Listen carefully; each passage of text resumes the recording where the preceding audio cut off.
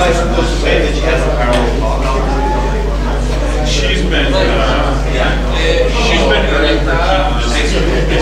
I mean, among other things, she's been responsible for dealing with all of the self-feed things. So on top of already being overscheduled, right? Because all of that is pretty impressive. When that bomb drops on you.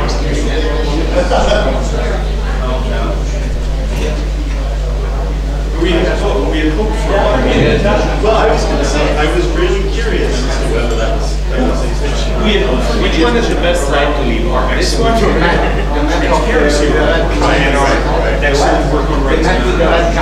Okay, so I'll change back to that. We're a little disappointed that it all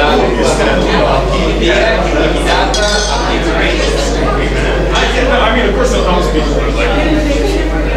Catherine is here, so she needs to leave in the middle and then she'll come back at the end.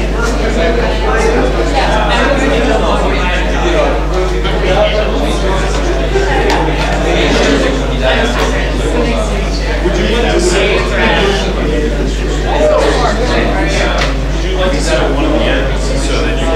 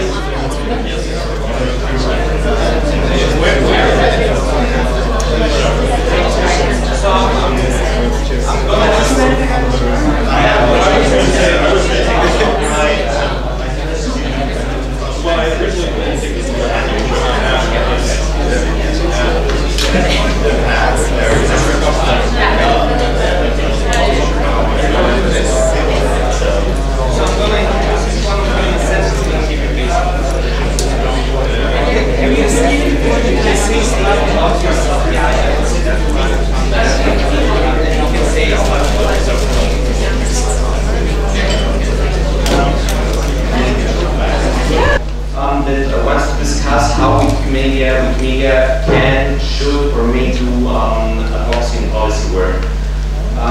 We have on the panel Danny O'Brien from the Electronic Frontier Foundation.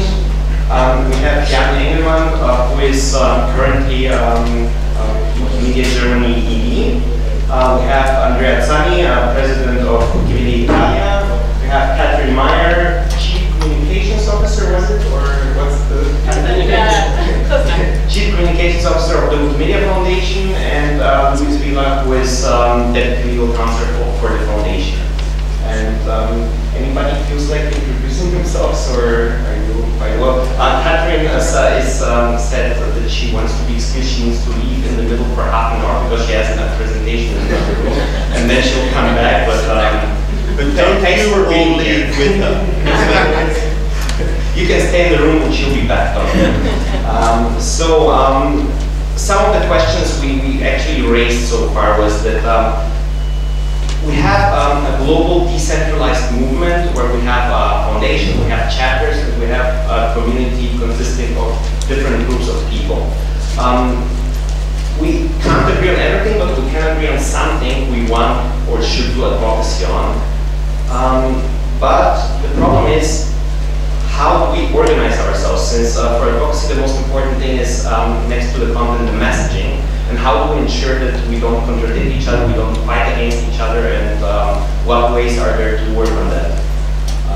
So this is basically a question I want to throw into the panel, and whoever is the bravest may take the word first, or maybe you can raise another question.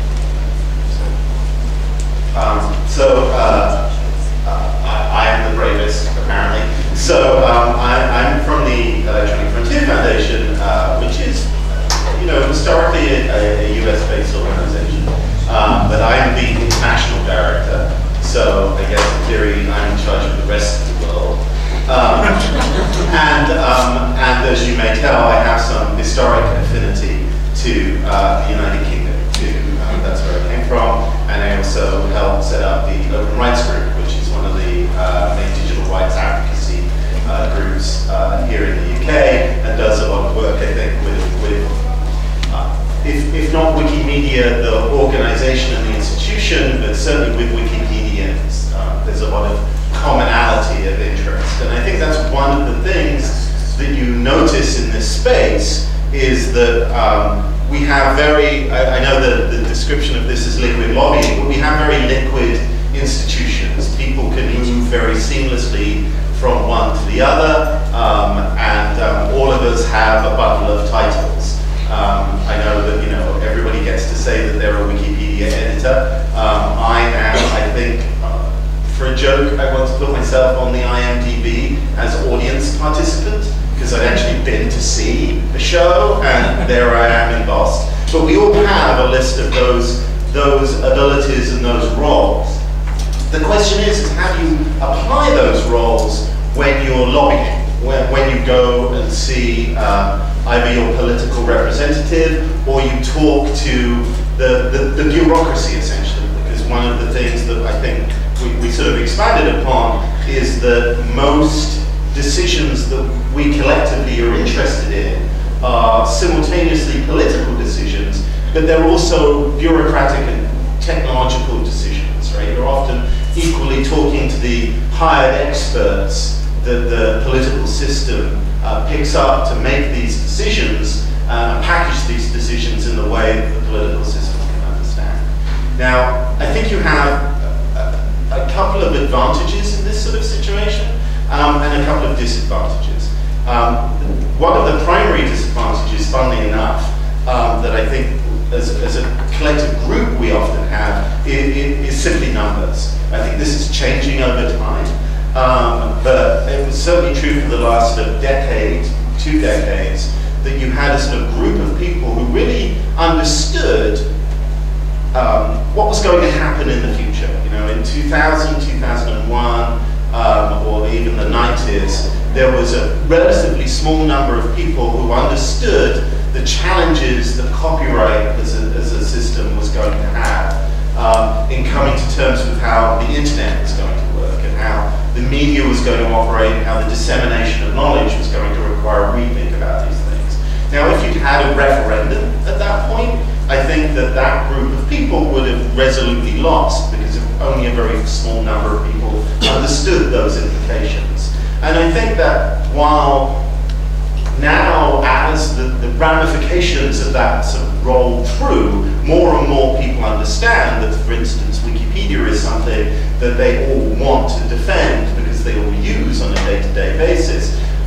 It's still often very hard to get the numbers up when you're trying to think about the future. So that's one of the primary problems. You're not going to be able to form necessarily a large political party from the values that you hold in, unless you decide that that's a thing to do. The big advantage, though, you have is that knowledge and the ability to present that knowledge in a way that other people can understand. You have the sort of enthusiasm to pursue that kind of knowledge. And then, as time progresses, you get kind of a role you can use as well. In the, you can turn up to your Member of Parliament surgery or MEP surgery and go, well, I wouldn't suggest going up and going, I'm a Wikipedia editor, because judging from the IP numbers that people are using from Parliament at the moment, he might just go, she might just come back and say, well, I'm an editor of Wikipedia too. But what you can do is you can represent yourself as an expert and you can present that information.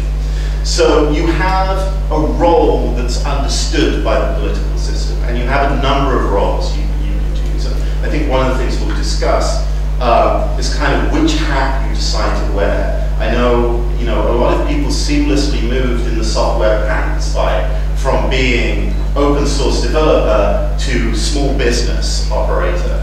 And whichever of those roles you picked was basically whatever the person you were talking to was going to understand as important.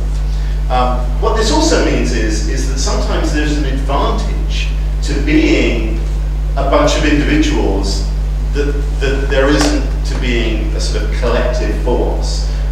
When Wikipedia speaks, or the Wikimedia organization speaks, that's like one little notch And whoever is absorbing this kind of information is going, okay, Wikimedia stands here, or the Wikipedia Foundation stands here, whatever.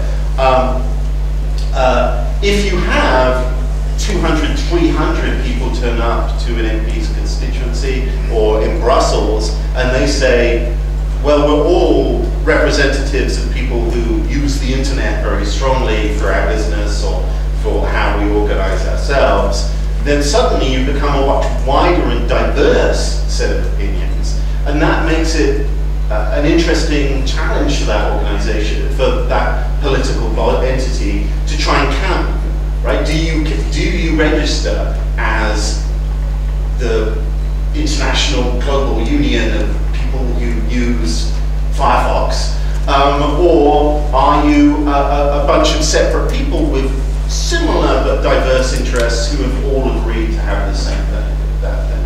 And so I think for the purposes of genuine lobbying, in the sense of the way that the political system is supposed to work, I think that trying to come to that kind of calculus is important as well. Not only what hat do you wear, but when do you choose to speak up as one voice, and when do you choose to speak up as part of a wider collective or a wider group of people.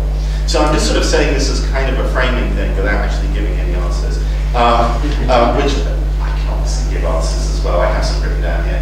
But I think that's an interesting way of thinking about it. It's definitely something that I think all of us as organizations who have very strongly minded members or participants think about all the time. Is it better for us to speak with one voice in a single unity, or is it better for us to split up because we'll cover more ground that way? Can I ask you a follow-up question, sort of to that last point? Sure. So, I think one of the interesting challenges that we face as a movement is that many of the laws we're dealing with are on, a national level, right? Like Dimi was talking in the previous talk about the great diversity of freedom of panorama issues across, simply across Europe, forget the rest of the world. And I'm wondering, as the international director of the EFF, how do you folks deal with that splintering of attention and splintering of energy and effort? I don't see it as a splintering at all. I see it as, I suddenly realized that I have to choose here between something that Lenin said or something that Mao said. So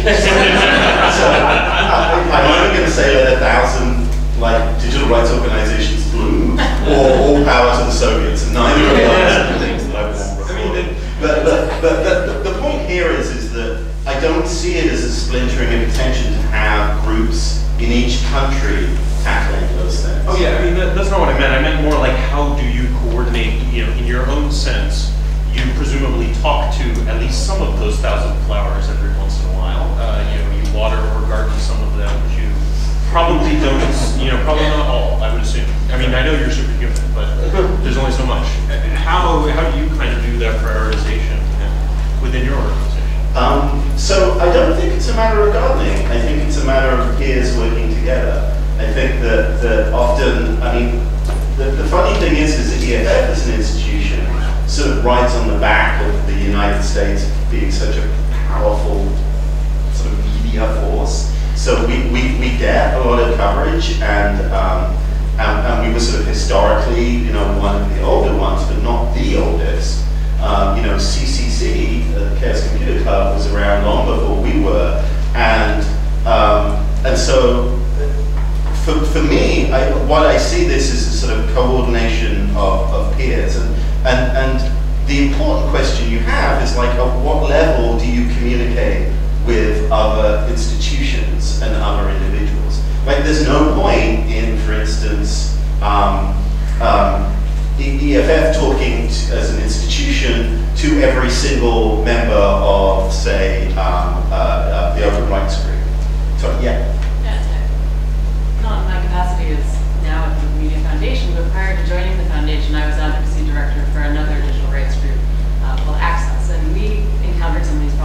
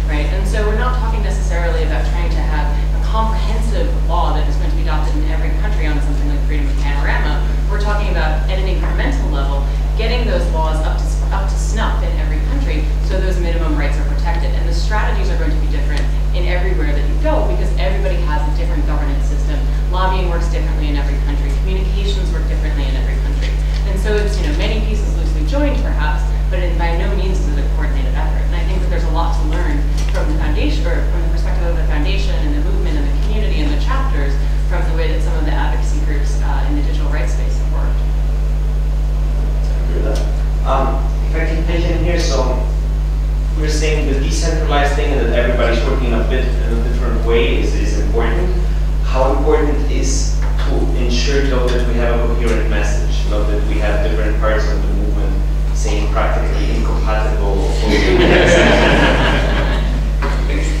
From a communications perspective. I mean, I don't know. I was sitting with some lawyers last night that were telling me advocacy is all just about the law. No, from a communications perspective, it's it wasn't you. Okay.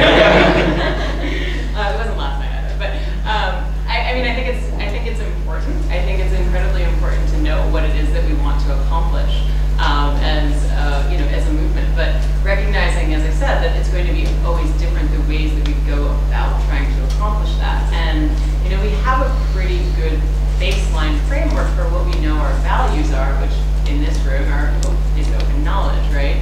Now, if we can disagree along the margins on a lot of those things, and I think that that's where venues like this are so important, is to come together and have a conversation around how exactly we work those through. We don't have advocacy arms at any of, the Brussels chapter, is that it? That has an advocacy arm? Germany. The German chapter. It's a coordinated effort of all European chapters. Oh. Let's be politically correct. I'm sorry. I didn't mean to unintentionally offend you. It's so European of you. No, I mean, I think given the limited resources that we've even put into advocacy up until this point, I think that we're actually exactly where we need to be in terms of that conversation, which is to say just at the very beginning. And it's going to take us a while to coalesce around that. The movement that the organization Danny works for, and the movement that EFF is a part of, and that I think that it's a very porous movement. We have a lot of movement back and forth across those. That's a fairly old movement at this point. You guys are how old now, EFF? 20. Yeah, so it's actually older than the World Wide Web. Oh no, it's older than at least our youngest employee. Great. So that's a very, very mature movement, and I think we are significantly younger by comparison, even though the principles that we're founded around, and I think are much older than the movement itself. We're still quite young. So now, with that, I have to run to make my coffee. I'm sorry. I will be back in half an hour. Very old now. Thank you. All right, thanks, and see you in a bit. Be back soon. So I think one of the things you have to consider about this, because I think, digging down, what this is slightly about is like, what do we do with things that we disagree about? Like, what do we do when we want to come forth with a coordinated position, but there are lots of little things that we don't want to talk about? Or we do want to talk about, we want to talk about endlessly, but we're not going to agree on. And I think what you have to consider is, what are the penalties about not covering those things? If this was a traditional organization, the penalties would be quite harsh, because this would be the major way in which you imposed your own beliefs into the rest of the world. But as Catherine said, all of our institutions are pretty porous. And so what we've frequently found is if there is a situation where people disagree, then we just fork up a new organization, right? We just clone and we set something else up to represent that new opinion. And you're very rarely in conflict with the other organization. And people can work within both of those settings. And you can cooperate, or you can choose not to cooperate as things go forward. Just to give it maybe something more concrete, and we have some people from European chapters here who've been active in policy. So our advocacy activity started first on a national level, and then we realized we need to cooperate internationally. So maybe if Jan and Andrea could tell us a little bit about what Germany and Italy have been doing in the past on advocacy, and how they saw the need arise to do things on a more global level. And can I add a supplemental question to that, which is that I would love to hear a little bit about your history, how your chapter started in particular to get involved in this, and what would have been helpful at that time, right? Either from your community, from other organizations, what would have been good to have? What would you wish you had done then? Yeah, thank you. I've been asking Bob as Archer to speak of the Danny, like speaking of the war battle.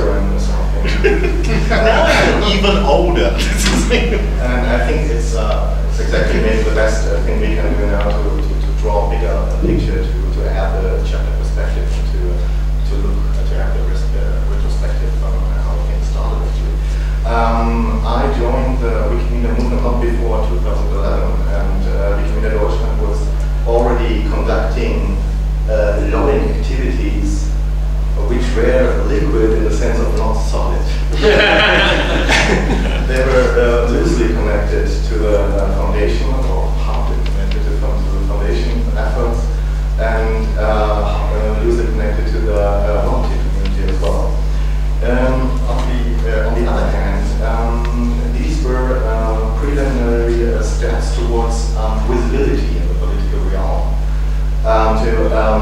to gain recognition from the political parties and MPs. So we were on a regular basis. We were already conducting questionnaires during campaigns, addressing issues of intellectual property. We were even launching parliamentary initiatives together with, let's say, progressive parties, like preaching to the choir. And we were attending hearings on a regular basis, took part on consultation processes on the European level. I especially remember the directive on open words, which already began, I think, 7 years ago.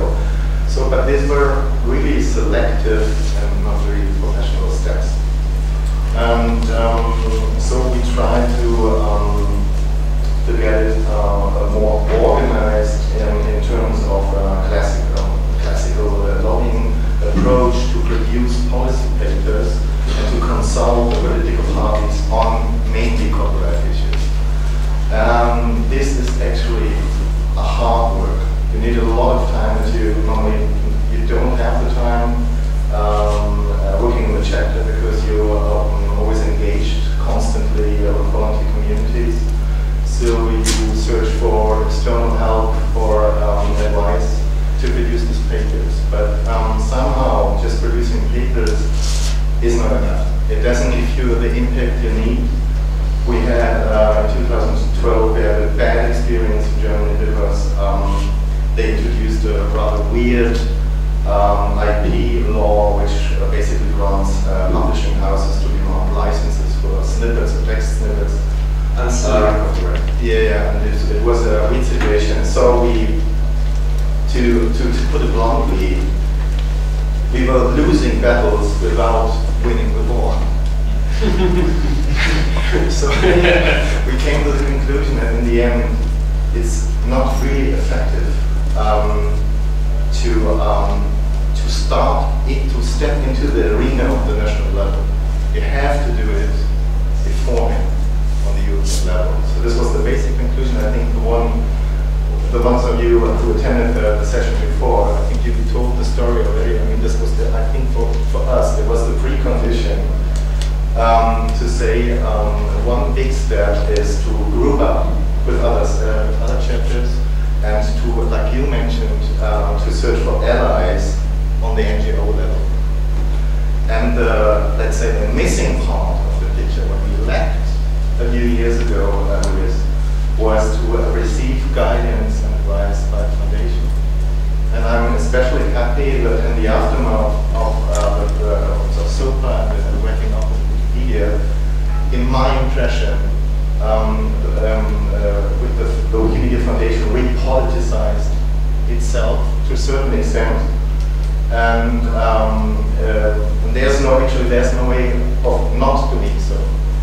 Because many NGOs are approaching you to group up for manifestos, for interventions in the public sphere.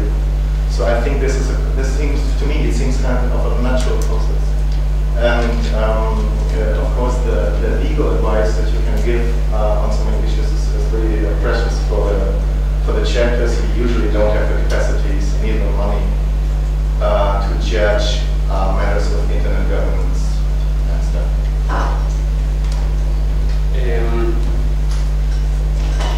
Do you all know what Wikilove's Monuments is, right? Who doesn't know? Raise your hand.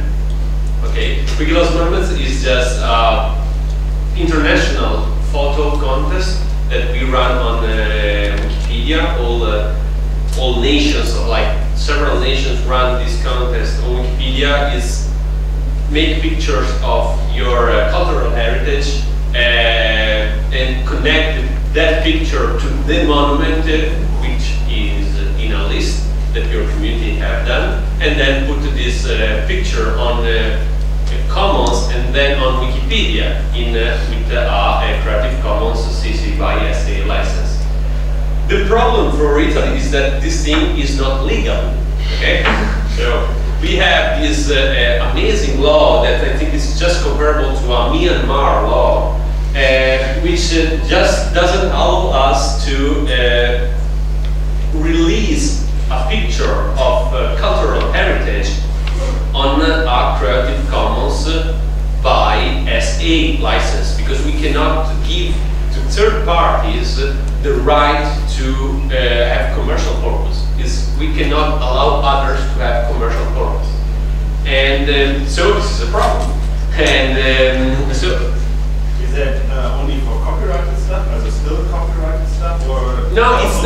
This is above copyright. I mean, when Italy has many monuments, and they are old, and so it's not copyright. I mean, we have 1,000 years old churches that there is no copyright there, but the state has a sort of super rights that says you have to ask my permission. The problem is that you have to ask permission from the owner of the monument.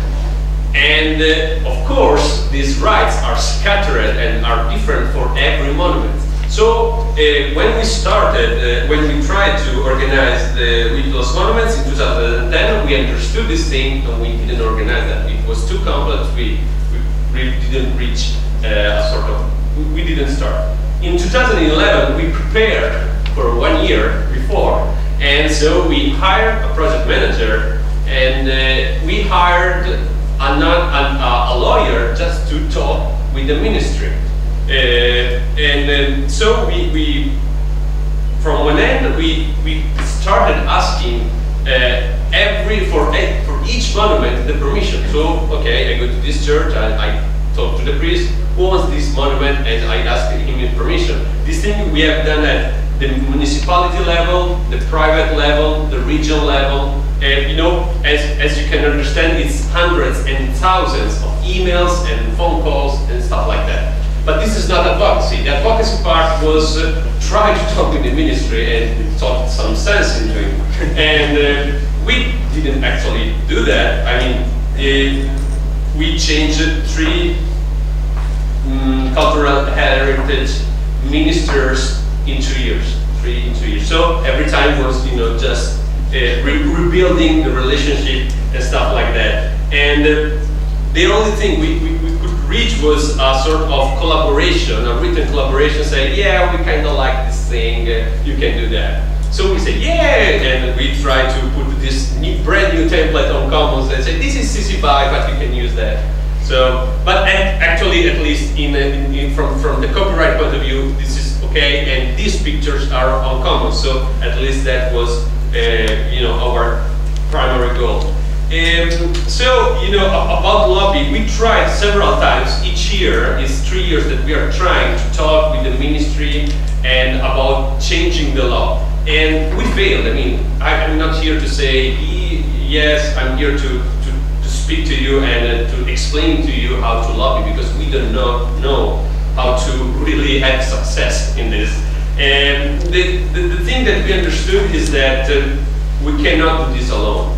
The first, only very, very trivial thing, we cannot do this alone. At least this process has built a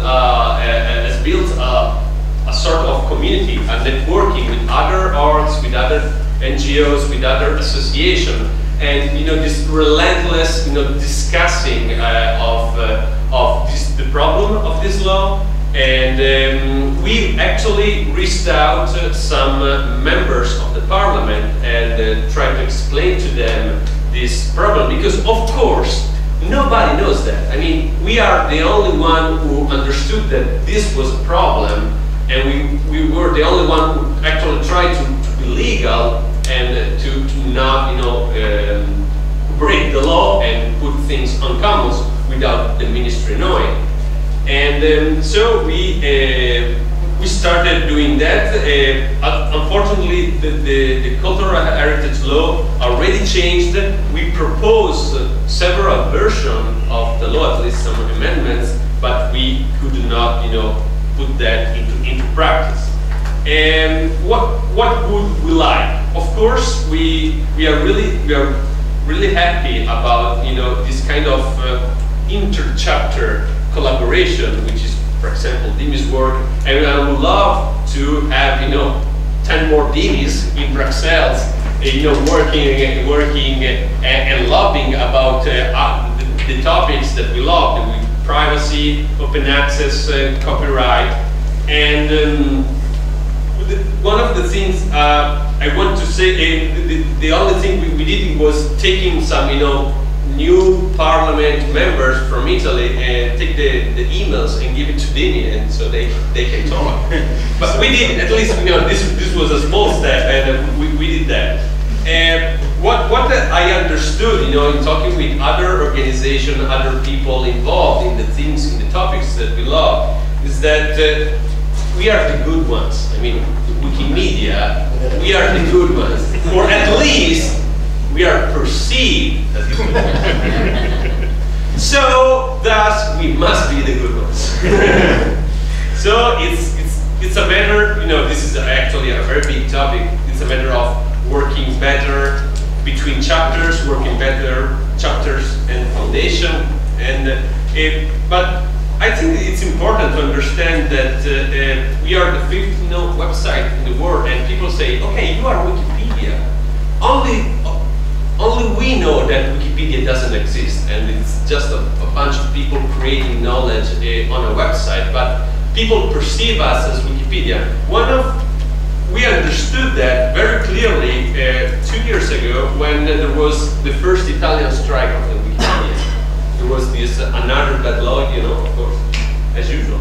In Italy that said, it was a very bad privacy law, and so the community decided to have a Wikipedia strike. It was the first Wikipedia strike that was replicated with so many people. And we had, we had friends of us that, we received phone calls telling me, oh, my child came back to school, he was crying, saying, no, somebody broke Wikipedia, it's closed, I cannot do my homework. People were in pain about that. And so we understood that, we are really important. And we also, in other NGOs and other no-profits organizations, we are perceived as a community working, which is, insane. They think that we are working, and but it's good. So I think that we must be aware of that, clearly and proactively aware of that, and so behave as we were the good ones. Have the best privacy policy, engage with open access and open access literature and all the topics, reform of copyright. We must be the good ones. So people really like to have our brand in good, there are good projects out there, and people really love to ask for our partnership just because it's the Wikimedia logo and the Wikimedia face. And they are asking more and more. Of course, this will mean control and all these projects and review them and audit those. But I think it's really important to understand that we can be a sort of a hub of good projects out there, of good talking, of important, lobbying and advocacy for important topics.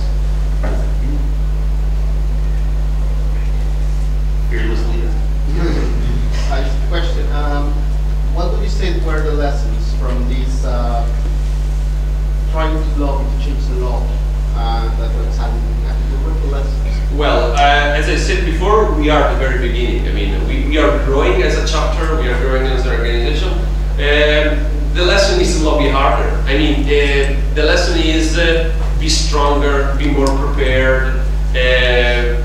We must go there with clearer ideas and stronger voices. We must be there in the parliament with people that we know already and with members of the parliament that know this stuff. And this is the best thing we can do, at least. We did that within our own capacity. We can do that better. In the end, I don't know if we will eventually change the law. You know, it's actually not my responsibility. It's the responsibility of the parliament, and they are doing a lot more awful stuff right now. So at least, but you know, the lesson is you know, talk with the older guys, you know, the stronger guys, and try to talk them into these topics. I might add, sometimes in the process of legislation, it's crucial to change just one single word. It can make a huge difference. And in order to conceive this, you need to follow the basic, the golden rule of lobbying, which is make friends before you need them. And I think the whole Wikimedia movement lacks closing the gap towards political parties which are from the tendency on the other side. Let's say conservative parties, which traditionally are not so interested in IP questions and don't have the good stable relationships to the NGO sector. So this is something I think from your experience as well, that you might address the other ones as well, but okay, someday they will be really useful for you. Yes.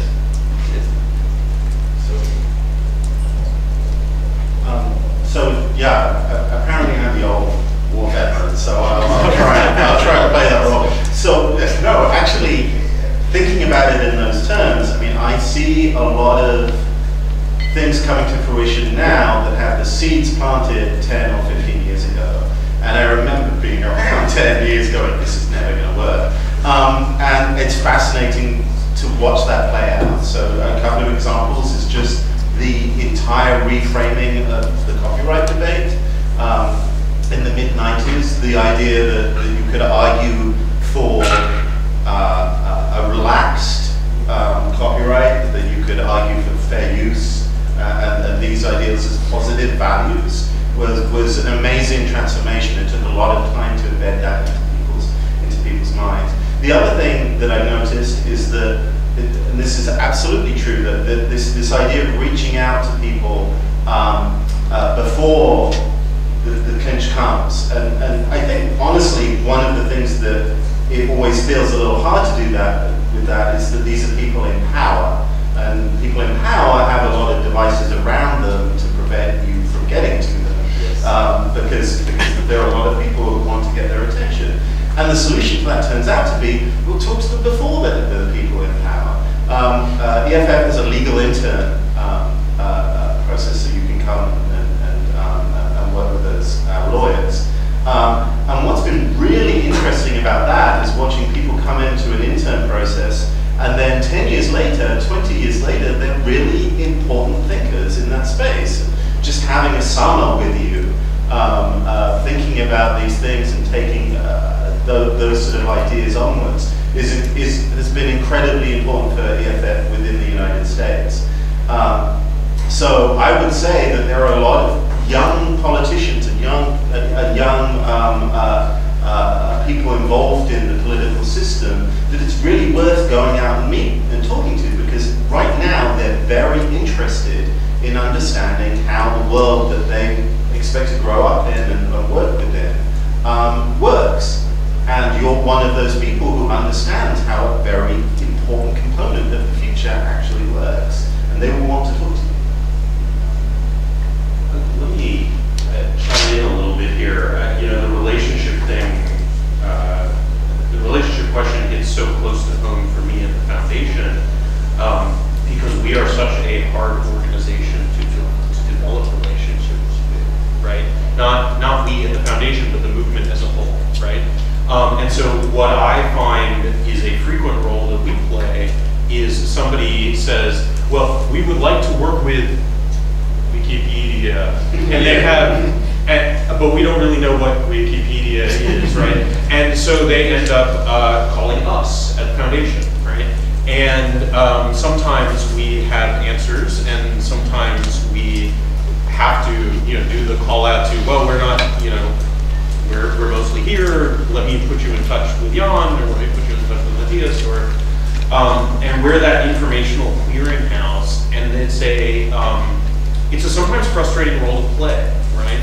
I've had this discussion with many EFF employees in particular, where for very good reasons that, I mean, look, I'm a card-carrying EFF member, right? So it pains me to say no to EFF when they come to me.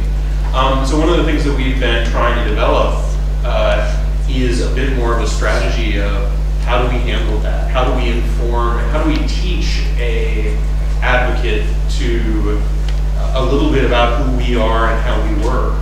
And also, how do we provide them with answers that are short of blackout in sight, right? Because that's sort of it is, you know, I think the advocates are becoming more realistic. They realize as the time gets longer between SOPA and the present, that, oh, that's not something they're going to do every day, right? Which if we, at least for a little while, if we had done it every time we were asking, there would be no sight, right? We would always be dark for somebody. And so we're trying to, I don't know, Dimi, do you want to bring up the page, the contact page? Or the, I forget what the name of it is. What's the name? It's just, I think it's linked to from the advocacy, main advocacy page. It is contact, or it's not contact, but you know, you were trying to get Wikipedia to take an action. How do we? It might be under documentation. I don't know.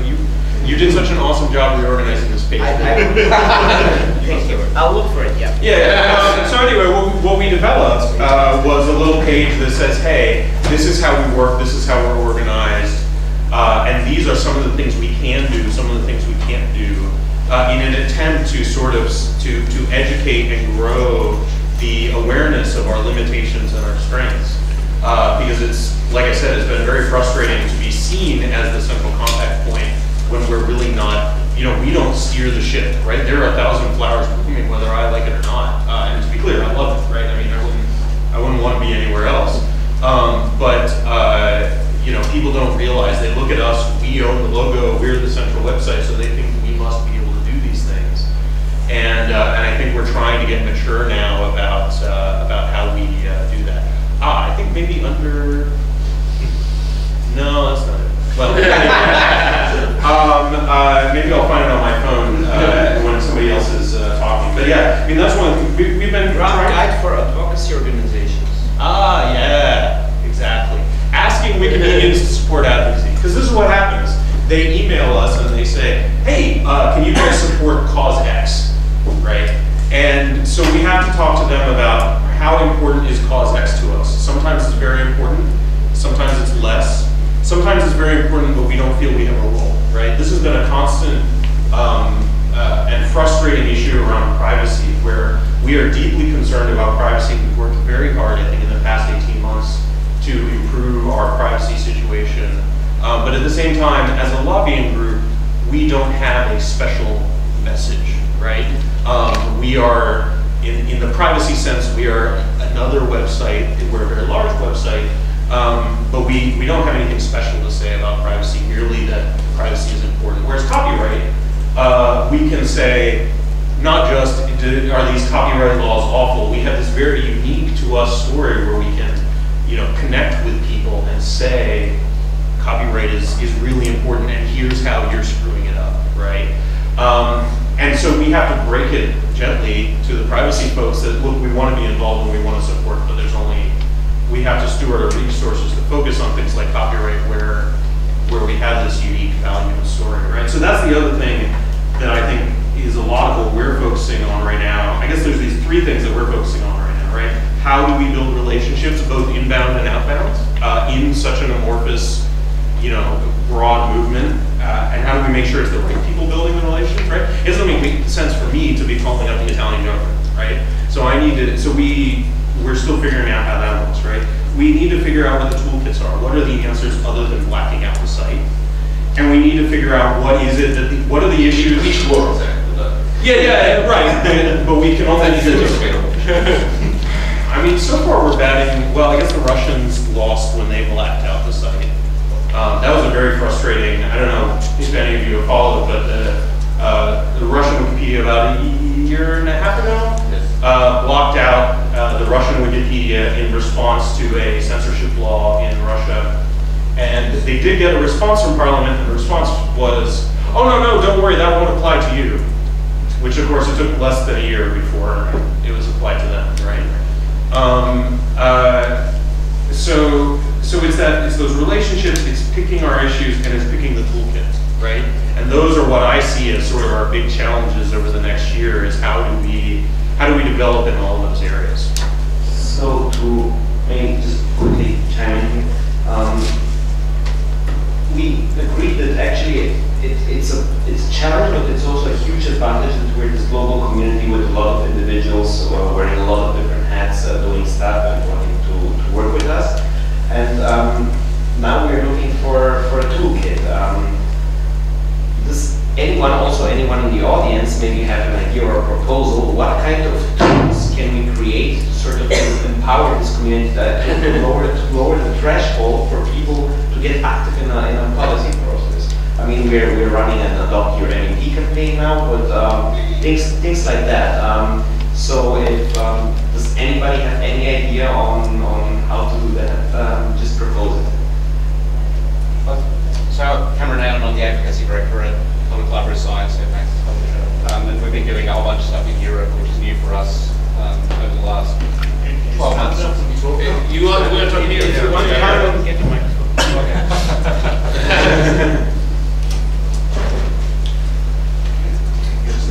I'm the Advocacy Director at Public Library of Science at Maxis Publisher, and we've been doing a bunch of stuff in Europe, which is new for us for the last 18 months. And one strategy we found really successful, which talks to this sort of relationship building, is actually not lobbying. It's going to people and saying, here's a bunch of data. Here's a resource. Here's information about what this costs or who's reading it or what's going on. And that's information you guys in this community have that's going to be much better than a lot of other places. So that thing, and then you become a resource, and then these people come back to you. They ask for more information. Sometimes they ask for more information a lot. But that's, you're building that relationship by being a resource for them and a trusted resource. That's a really powerful way that we've found. It really allows us to build some quite important relationships very quickly. What kinds of issues are you guys advocating on, besides the one that we just worked on last week? Well, we're mainly focused on the implementation of the European Commission requirements for open access in Horizon 2020, the new funding program for research. That's been our main focus. And the implementation is a mess in many ways, because they haven't thought about the details of what's going to happen and how it's going to work. And it so happens that we have an awful lot of information about, for instance, one question no one else could answer. How many papers get published in open access journals where the paper is published after the end of the grant, which means that people no longer have the funding to pay to make the article open access? That was an important question. It raises the question of how to do, we happen to be able to be the only had a data set on that. It turns out we get a set, which is significant, but less than before. But really implementation details, less about the policy itself now that's in place, and then obviously copyright, licensing, and text and data mining for the big things. Thank you. Dennis Pound, my background is a bit different. I've worked most of my life with environmental issues, but so one question I have is that a lot of power is now moving east, so the emerging countries, and lots of NGOs are very powerful in the English-speaking countries, specifically in the US, and those are becoming increasingly irrelevant in the international scene. So what China is talking about, what India is talking about, is becoming more relevant in terms of WTO or now it was just New World Bank is being set up. While the environmental NGOs are very, starting to understand that by just having a small chapter there, or starting to invest, and what you were sort of talking about 20 years later. And what I see is that the movement environment with Wikipedia is really weak there. It's very few people in the emerging countries talking about these things. It's still very much a US and then maybe a little bit of European issue. But very, very little is there. And I get so many questions about this that the next generation of issues is really about the kind of things we're talking about here. But it's very little reflected there. So then one question I have is, how are you thinking about that in terms of developing your next steps, the emerging economies? And the other one is also referring to you, the good guys. I was a bit sort of surprised to see that Wikipedia or Wikimedia was very low on Readly's sort of ranking on how good they was on environmental issues. So if you want to be seen as the good guys, how much are you also looking at into other issues? Gender environment, not because you're good at that, because your sort of status as being a good guy will be undermined, or a woman, will be undermined by not addressing these issues. A challenge for all organizations, because we don't have special capacity in those areas, but if we don't work there, we might run the risk of saying, oh, so Wikimedia is only run on coal power plants. Oh, how can you be so stupid? Then even the worst companies on the evil side are moving away from that. So that's on my two questions. So emerging countries, and then how do you deal with the sort of credibility and branding issue of being a good guy, while not being sort of having the capacity to dive in and being an expert in this area? I mean, I can speak to those pretty quickly. I mean, the first one, we know we have the problem of our strength and influence in the developing world is hardly limited to the advocacy part. And I see, I mean, our relative presence in a lot of these countries you listed is not what we would like to do, right? We spoke earlier today about Wikipedia Zero as part of the answer to that. But I think, look, our power as a movement is entirely grassroots, right? And so if we are not, both because of the community, but also because of the content, right? I mean, I can go and I can drop a bunch of lobbyists in whatever country it is, right? But if we are not, if our encyclopedia if our content is not strong in that language, no amount of lobbyists I can airdrop can resolve that problem, right? And so I see those, it does impact advocacy, but I think ultimately the solution there is a long-term organic growth plan from the bottom up, right? That's what I see for that question. And the second one, I think that's a really interesting question, right? And I'm curious to hear what you guys have to think about it. But my immediate thought is we have been thinking about how we husband our resources, right? Because the whole world wants a piece of us, and we don't want. We've been trying very hard not to burn bridges when we say no, right? We try to say no super nicely, and that's. But I mean, shoot, I didn't even know that we said no to Greenpeace, apparently, right? Or we not said no, but when you're active, the way you buy electricity. Right. Yeah, and the thing is, I didn't even know that was a thing, right?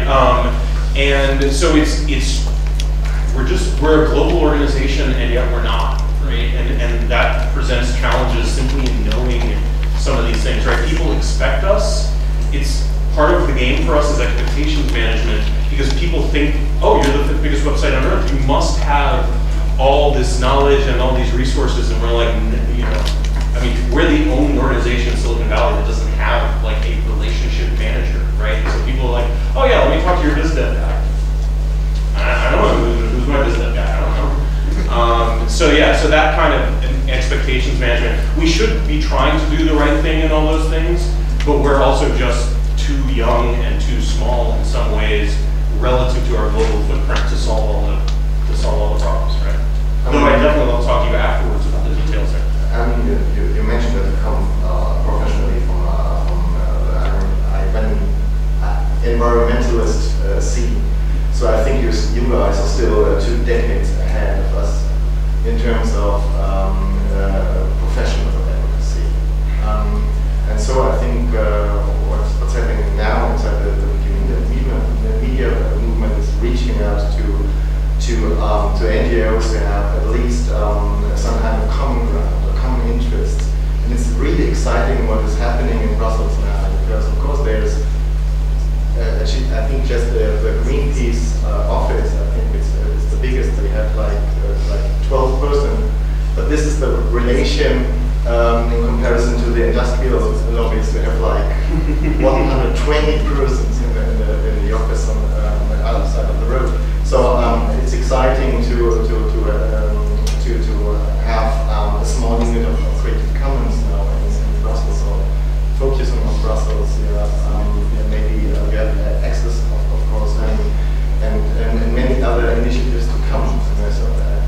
a very useful and very important step to do, because inside the Wikimedia universe, there's a tendency to perceive yourself as something special and unique. And of course, there are some aspects which are really unique. But on the other hand, you can adopt some techniques and some experiences from other NGOs. And I think this is the task ahead of us, to get learnings outside of our movement and to adopt them. Somebody had a question back there, Mark?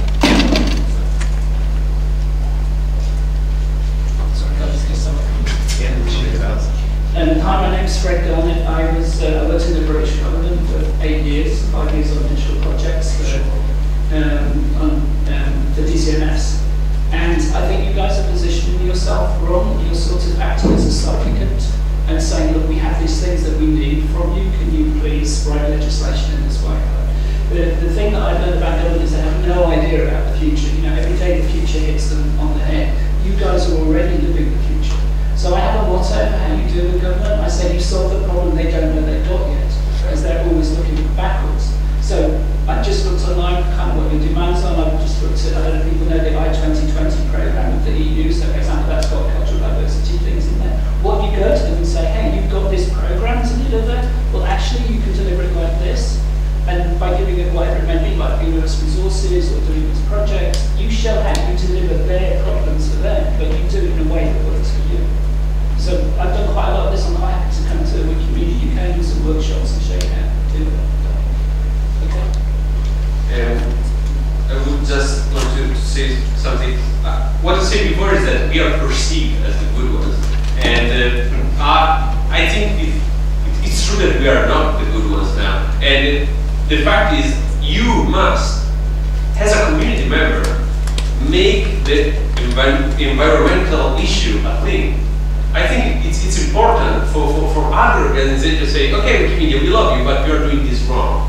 And you say, okay, I mean, as he said, we are entirely grassroots. There is this amazing thing that is the community, that nobody knows what it is, because it's a bunch of people that wants to talk about certain things sometimes, if they want, in weekends or at 3 at night. And so, no, this is the problem. Like, there is no one is in charge. So if you want to put something on the table, you must do it yourself.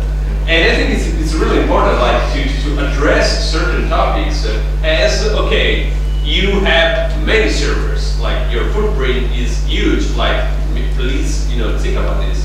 And this is the only way to do that. And another thing is that, as both them said, we are really young as an organization, and as a movement. And so we don't really know how to do some stuff, and we found Wikipedia, I always think about Wikipedia as a sort of, as you say, a chicken with golden eggs. We just had that in our end. It just was, shipping eggs, golden eggs, and people were coming to our website, and we actually changed the world without knowing that. And so we said, okay, what we do with this? Like, we are really important. Okay, and so we just store the eggs somewhere. And I think that we can be bold on Wikipedia, because Wikipedia is resistant and is resilient. We have created, like, I don't know if it's Magnus, like the history thing that was genius, like, because we can actually go back to every page in the history of the page, and so we can actually let people make mistakes. This is a technical thing that allowed a sort of spirit, like, be bold, just do stuff. You don't have to ask permission, just do stuff. If you make a mistake, we can correct it. And I think this is really important, because we do not have that, in the real world.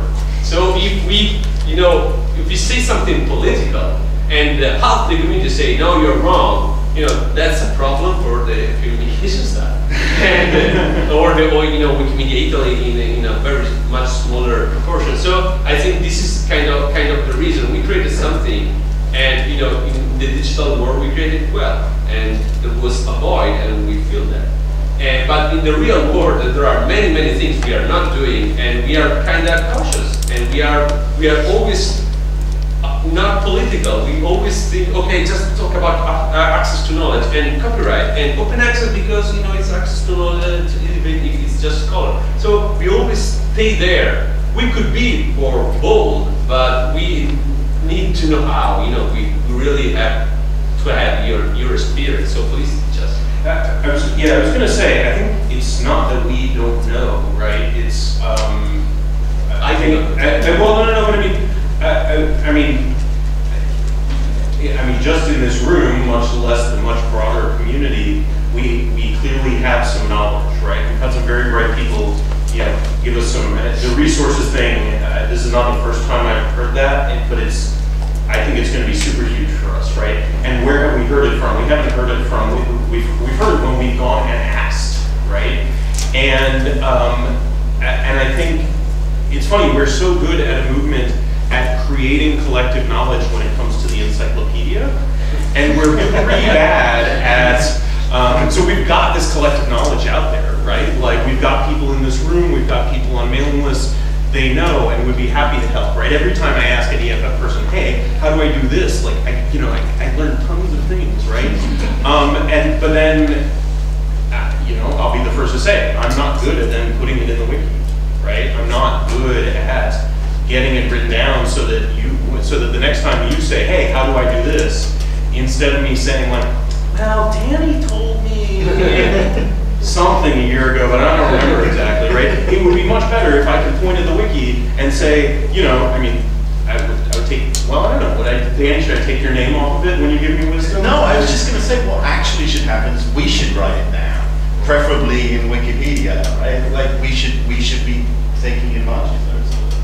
The encyclopedia of lobbying? Yeah, maybe we have to pass with lobbying.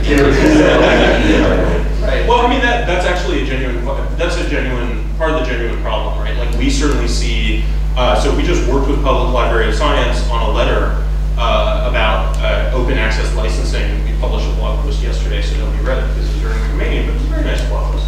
And the FLOSS folks and some others at Open Knowledge, did a great job leading that. But it was frustrating for me because I knew about it and I couldn't really talk to, the letter was embargoed, right? We didn't, and so it's very difficult for us to share. And so I started talking about the issue generally on a mailing list to get some feedback, and I got some useful feedback. But it was limited because I couldn't say, oh, by the way, here's the letter, tell me what you think, right?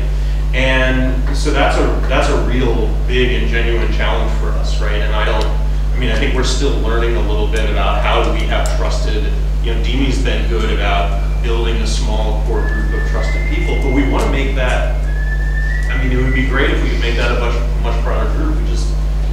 Doing that is hard, right? How do we get there's it's a public version of the lobbying encyclopedia, and here's the one with where the top page has all the dark arts and stuff, right? Buried in the top page. One question I would like to address is when you have a liquid structure, conflicts are bound to happen at some point. And then we've spoken that maybe the most important resource we have is actually our brand, our name. And in order to preserve that, it's important to not really have, let's call them shitstorms in public. And for this, we have no rigid hierarchical structure, that's why it's liquid, but how important would it be to have somebody who is allowed to call the shots? Do you think that's something very important, or can we do without? You shouldn't do that. It's funny because essentially the weird thing about EFF is that we work and are part of lots of open institutions, and yet we're a harder law firm, which is to say that we do a lot of stuff that is by its very nature confidential, and we have these closed attorney-client privileges with the defendants. So we get in some ways the advantage of making these very sort of closed decision processes. And I would say that you know, that it's very clear to us that one of the consequences of being open is that you do get to expose your shitstorms in public. But that's something that provides you with your strength too. And I sort of feel like this is something that will gradually, the world will adjust to the fact that there are institutions that exist in the world where you can see every single deliberation that's going on, so that those things can't be extracted so much out of their context without people going, yeah, but like, that happens everywhere. That's not as big a deal. This is a hope I've had for a very long time. But you know, I actually do feel that things are getting better in that sense. And I think that it's absolutely poisonous to an open, distributed, decentralized organization to try and get around those minor negative effects by going, okay, let's close off part of it and make the real decisions here. Because you lose everything else, all the other benefits. How do we best explain that to our peer organizations? Because this is literally a question I face at least once a month. Somebody comes to me with an embargo letter that would be, you know, that I feel very confident 90% of the community would support. How do I explain it? Because I'd love to be able to like have a magic phrase that I drop on them that makes them say, "Oh yeah, sure, you guys can violate the embargo, it's fine." Yeah. Right? Like I have no idea. Is there any way we can do that? I think the answer is no, but I'd love to. You know, it's funny to watch embargoes slowly disappear from the world, and I don't think they've disappeared from the NGO world, but I've watched them disappear from the publishing, the press, the news world. In that, you know, we don't embargo stuff anymore.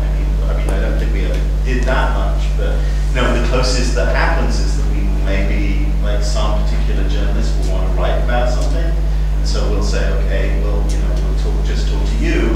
But if someone else found it, it wouldn't be our fault, right? It would just be something that happened. So this is, I think, part of the world just evolving to deal with open institutions.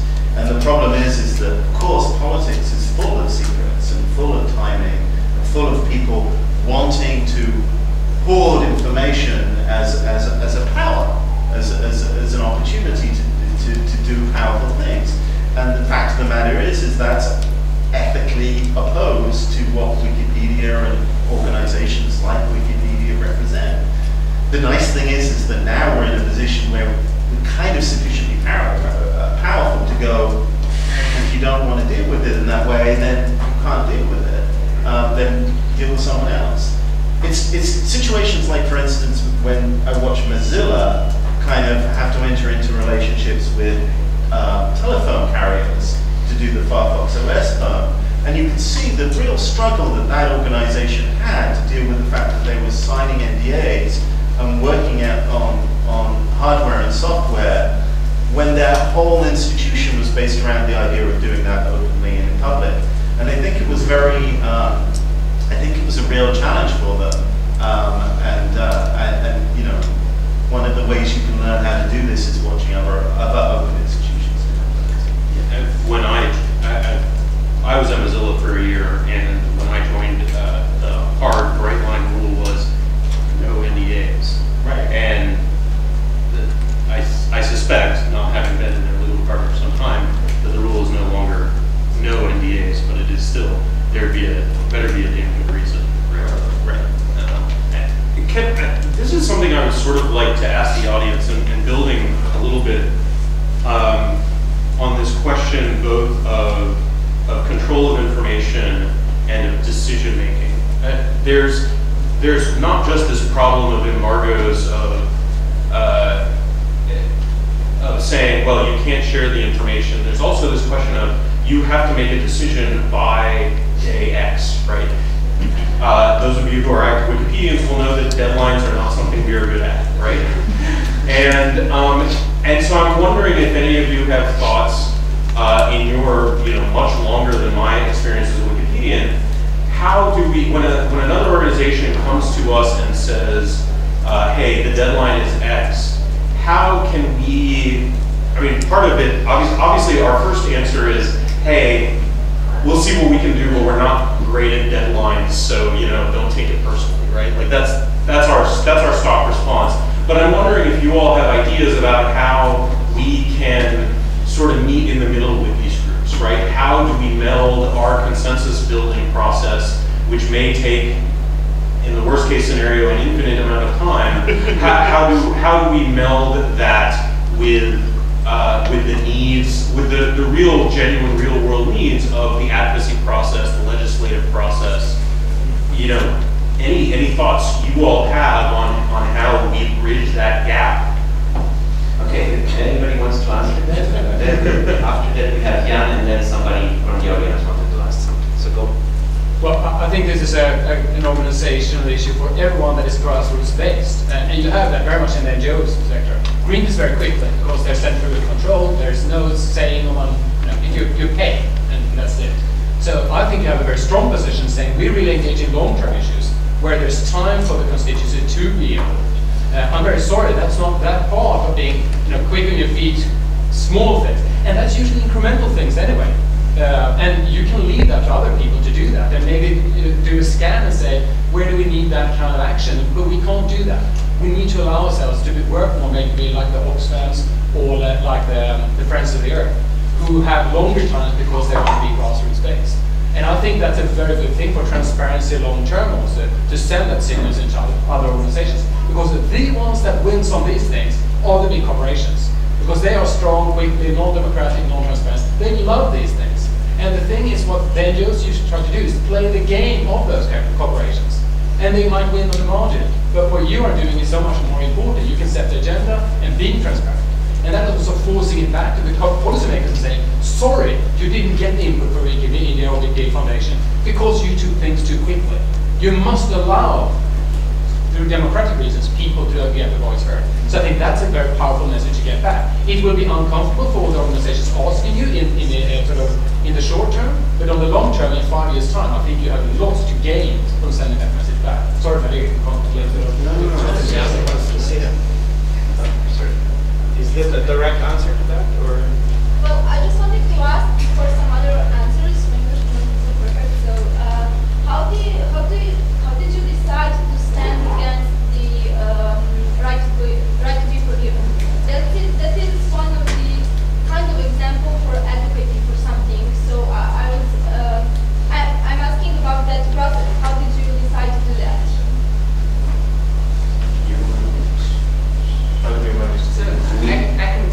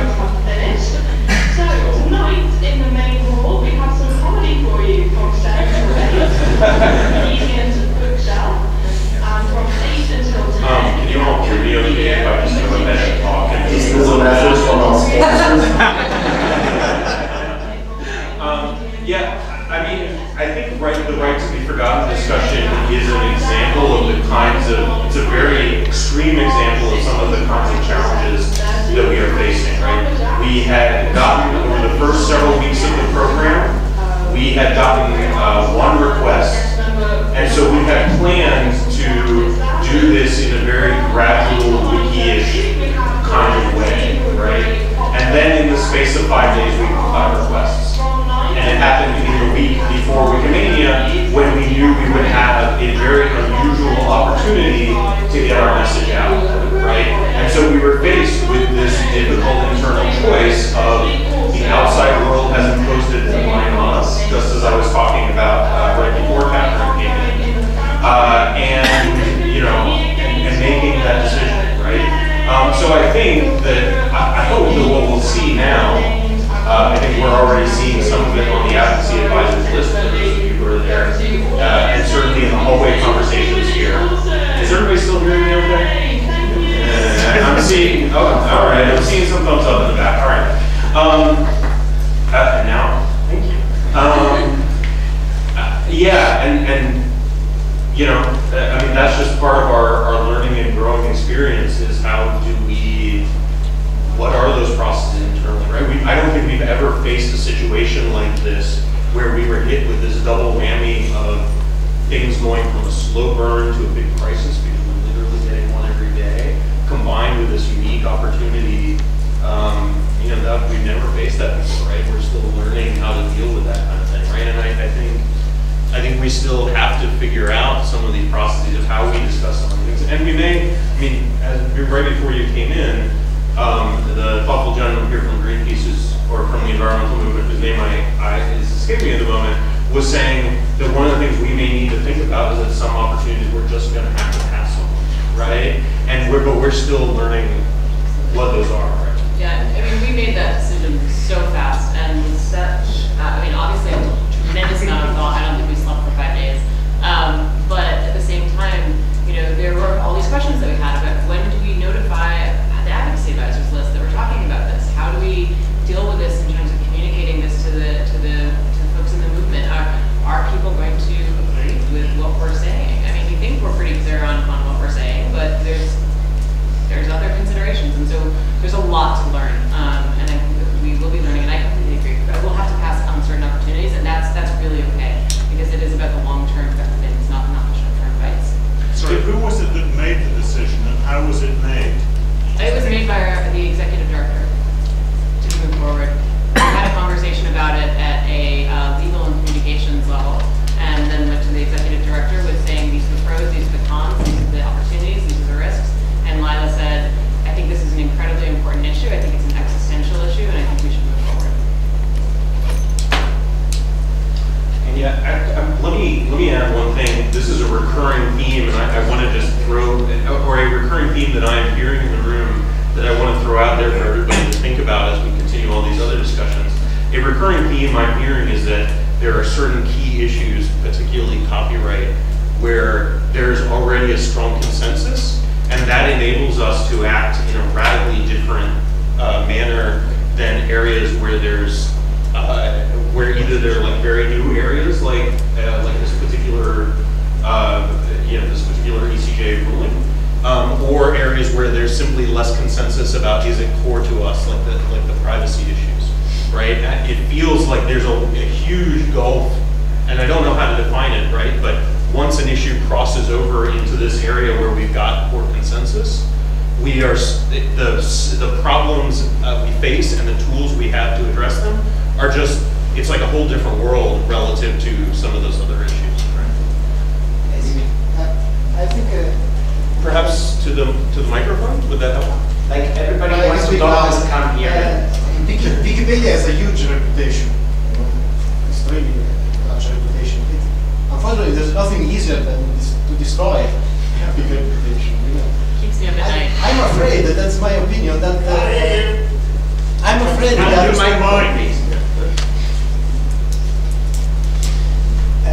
Wikipedia has a huge reputation. Unfortunately, it's very easy to destroy.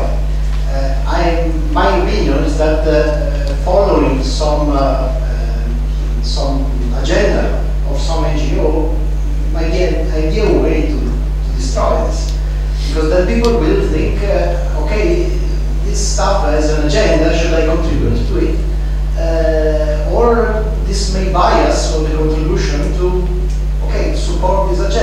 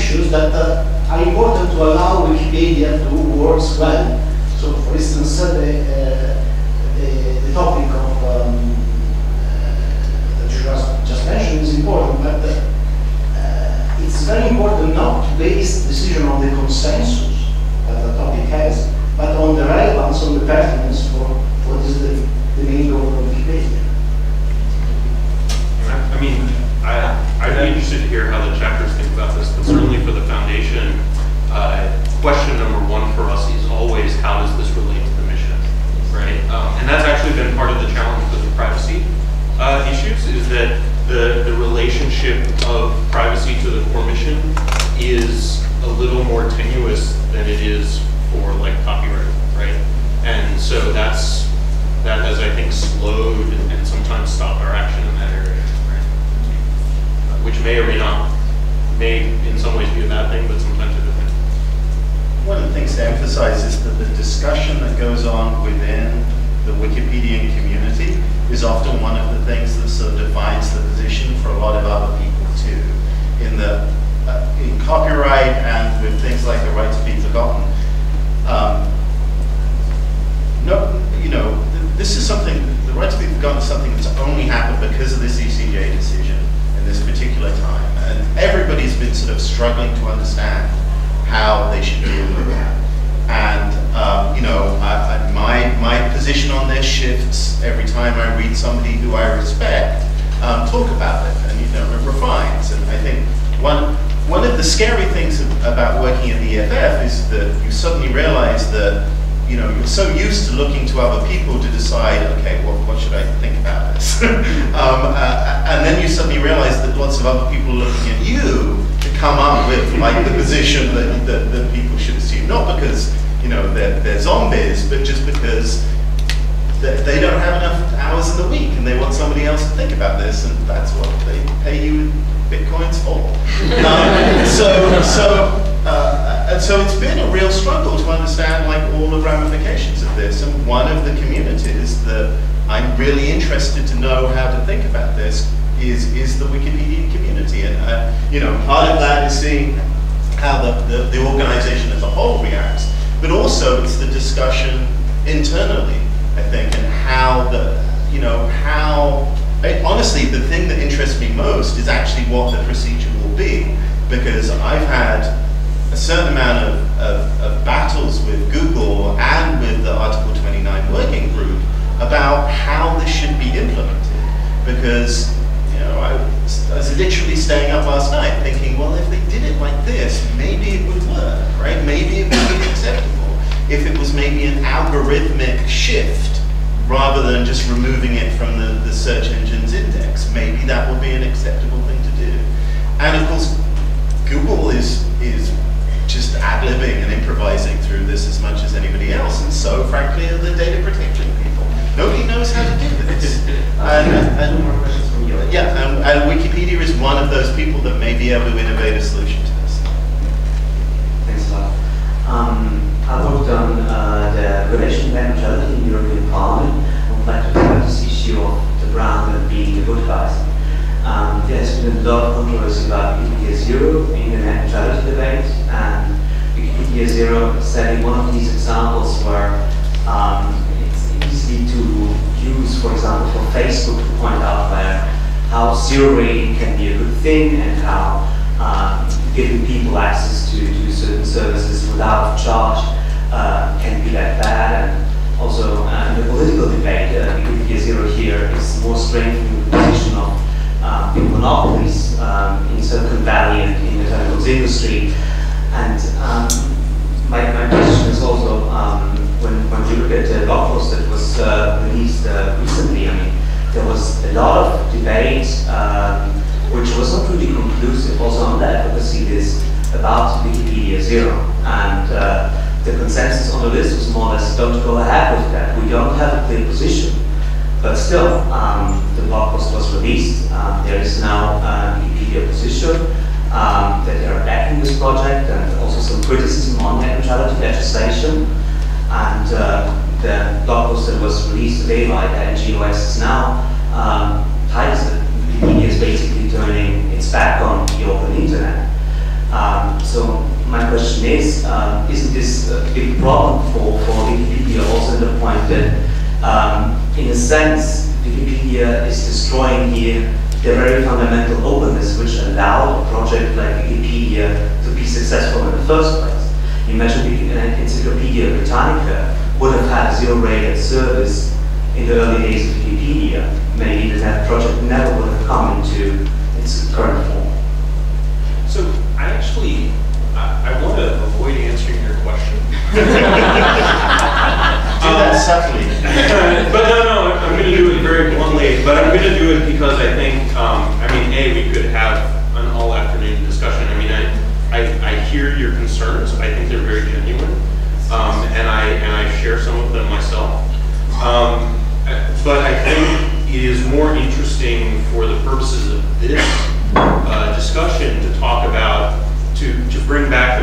again to how do we make decisions about difficult questions like this one, right? And I turn it back to you guys. How do you think we should, given that we do Wikipedia as a community raised concerns and it was just overruled by the foundation? Did you? No, I mean, I'm happy to jump in, and I'm sure Liz has things to say as well. There are a breadth of opinions even within the foundation, and this is, as Liz said, it's very difficult, and you're right, the community did raise concerns. And then we also heard from members of the community who thought this is exactly the right way to go. And so I think Lewis is right to turn this around. We need to hear from the movement, and it has to be all of the movement, not just the privileged part of the movement that has the resources to work on advocacy. And I don't say that as a slam. I say that as a recognition of reality, that there are diverse perspectives, and we don't always hear all of those perspectives, and in fact we privilege some perspectives because they have access to louder microphones. I really want to hear, and I really want to have this conversation. Yeah, let me add one more point to that, right? Like, as an example, so we certainly heard from some folks on the advocacy advisors list about some of the network neutrality stuff. We heard this afternoon during the Access to Knowledge talk from some of the Africans who are benefiting from this, right? They are not on the advocacy advisors list. How do we incorporate that perspective? And this is a genuine question. I don't know the answer to that, right? But I do know that our current assumption of, well, we just listen to these certain people, I don't think that's a good way to get a good outcome, but I honestly don't know how to improve on that right now. And just as somebody who's involved in the blog post, I recognize it doesn't do everything everybody wanted it to do. It's very hard for any one thing to do everything everybody wants it to do.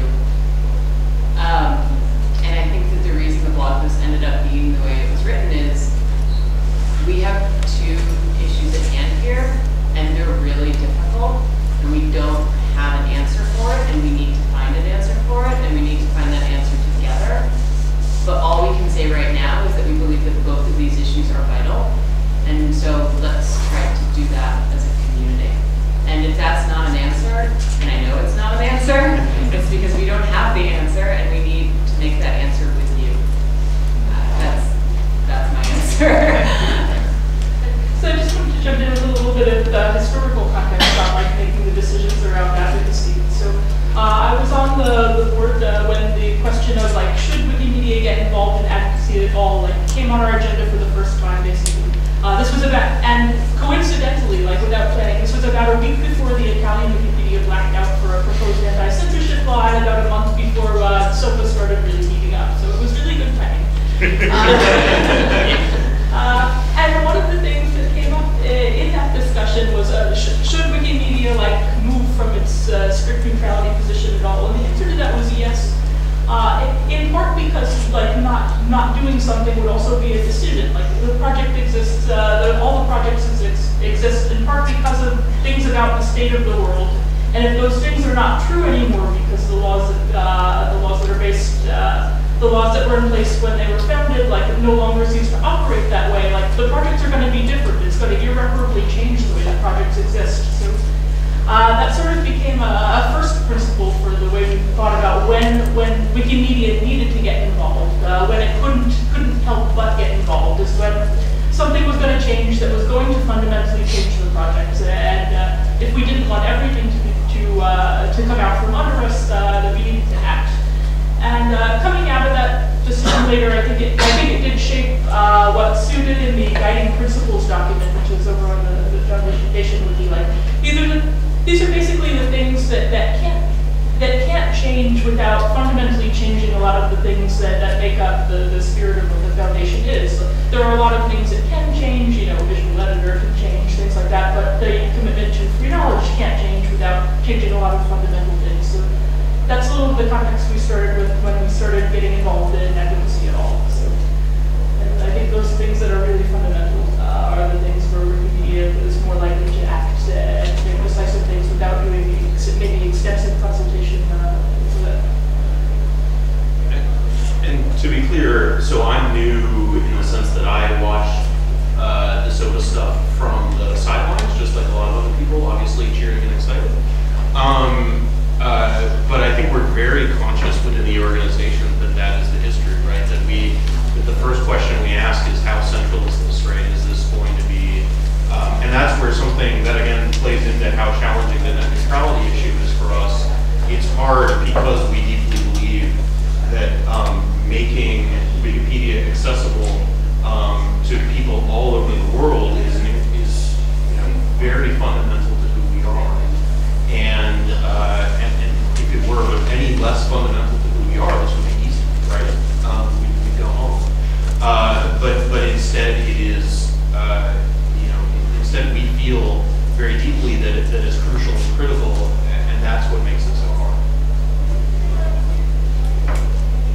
Well, we're slowly running out of time, so if anybody wants to make a final round of comments, we have 5 minutes otherwise.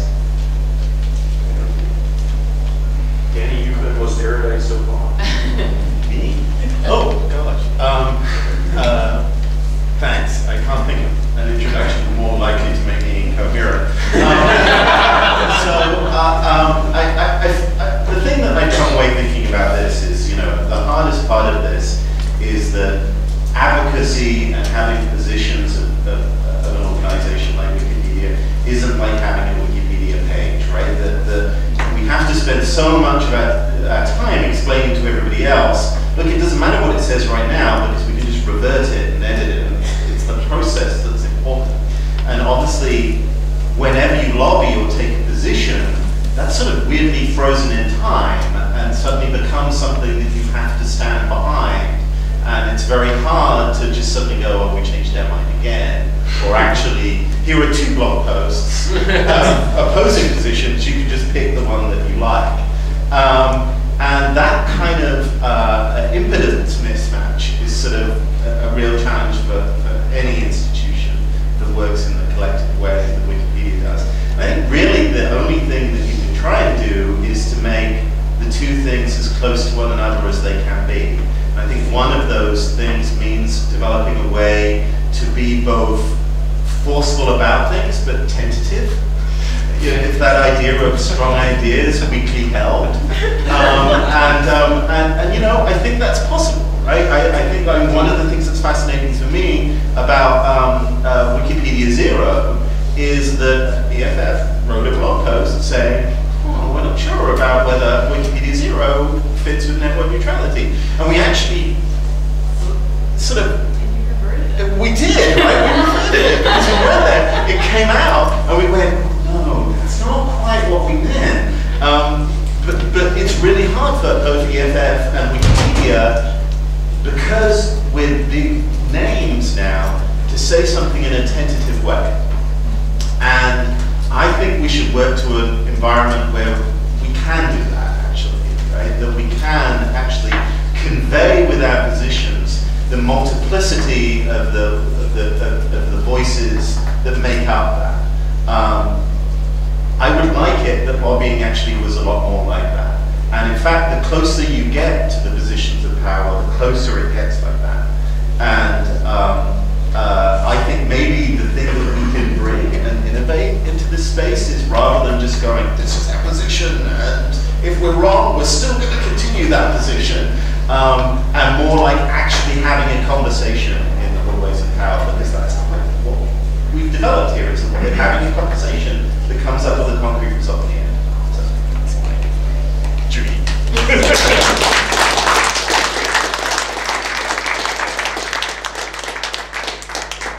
Returning to the question you raised half an hour ago, Dimi. From a traditional perspective, I mean, the answer would be crystal clear. Yes, there should be an absolute black box on decision making, strategy development, and then you give it to the man on the ground. This is the usual perspective of advocacy work, and maybe it's a very effective thing to do. But I still, like you guys, I still cling to the rather radical approach to open up the deliberation process and just think about a huge talking page about the right to be forgotten. It could, in the end, eventually it could inspire lawmakers to do something else with the data retention regulation coming up in Europe. So why not exchange ideas with no given result? Why not have a radical open deliberation which reflects our thoughts and our disagreement, but in the end it could inspire someone else.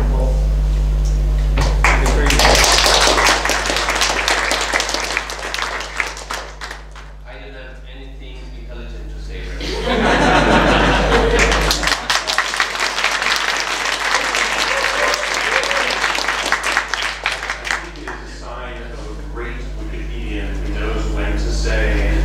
I don't have a lot to contribute. I am not a great Wikipedian. I think the things I take away from here is that that in those areas where there is great consensus, I noticed that nobody has said a single negative word about anything copyright related, right?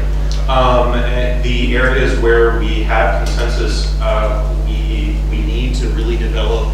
I love this idea, and I've heard it not just from the PLOS folks, but Mozilla was really pushing on this when we talked to them as well. This idea of resources, right? Of how we could have, the next time a new chapter needs to fight a battle, they should be able to draw on our case studies, on our wisdom, to the extent we have wisdom. And we have not prepared that yet, right? And actually, I know we have in our mailing list archives, we have some stories and we have some case studies. If anybody here wants to get involved, right, I can point you to some mailing list threads that you could turn into case studies on Wiki, and that would be a huge starting point of contribution, right? So that's for those areas where we have consensus. For those areas where we don't have consensus, it sounds like we've still got a long way to go in terms of thinking about how do we deal with those things? What are our instincts? How do we push back against the real world's timeline? When we can't push back, how do we deal with that, right? I mean, I don't hear solutions here. I hear genuine, heartfelt questions. And I feel like the next time we do one of these, that's going to be a major theme of that discussion is how do we do that, right? Because we've been talking so much in previous discussions. I think this is like the third time we've done this, probably, right? Like we did it in Hong Kong, we did it in Berlin, we've done it here, and the Europeans have also had many events just about this. And so much of those has been about the areas where we do have consensus, and we haven't yet. I mean, granted, we've still got a lot of work to do there too, right? But it sounds like a second front is those more complex areas. How do we deal with those internally, not just externally?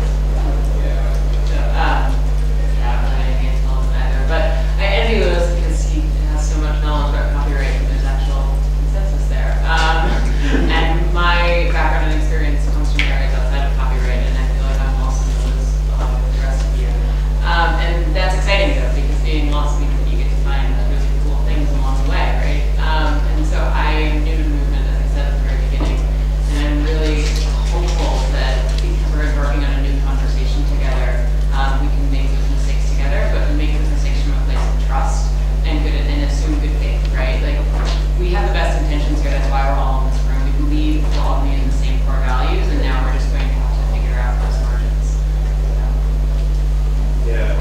I cannot help that.